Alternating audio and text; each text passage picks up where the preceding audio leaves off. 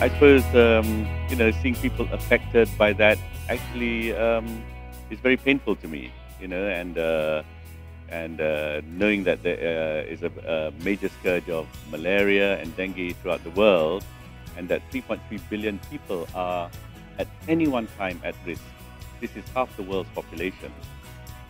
But further than that, there are 250 million who suffer from malaria and dengue every year. And then of this, we have 1 million deaths. I think that is appalling, considering that we say the 21st century is a century where you get all sorts of medication, yet these people are dying. And just the economic impact on their countries, their livelihood, on their families is just, most unfortunate. So I'm thinking of using my foundation, which currently is called Yayasan Tunku Naquiyuddin, which I will convert into a more global form called Y.A.M Global Foundation. So in the sense that the Global Foundation will go into some of these countries with certain communities. They will give away this product, this larvicide, for free. Our partner in the Philippines is gonna launch this in a big way, and we're gonna call the project Counter-Strike Lamok. And for me, it's a very fine name because Lamok is a Tagalog word for nyamok, which is the same for mosquito in Malay, the Malay language.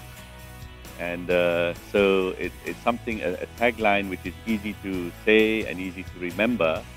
So I would totally support Counter-Strike Lamok.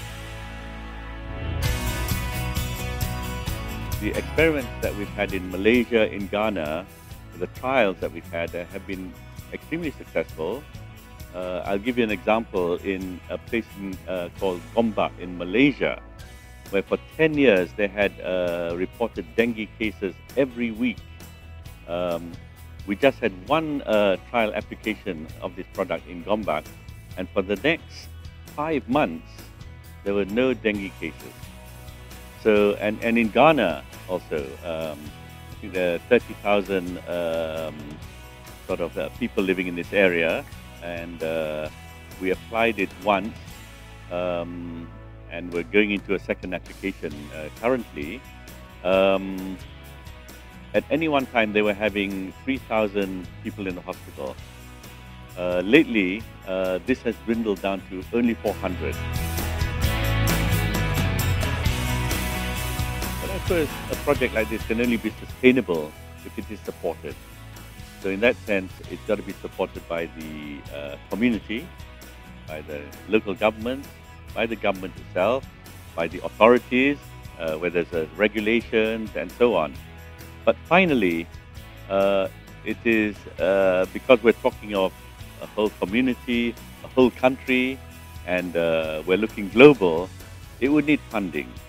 And this is where my foundation will engage a whole series of NGOs, not just in the Philippines, but also overseas. We are already in touch with several. I was in Hong Kong recently, and I met up with some of the NGOs there. You see, a lot of the NGOs who are into the mosquito management program are at the downstream end, which is when the mosquitoes are flying, or they're trying to find some vaccine for malaria, or they're giving out mosquito nets. We are at the upstream side.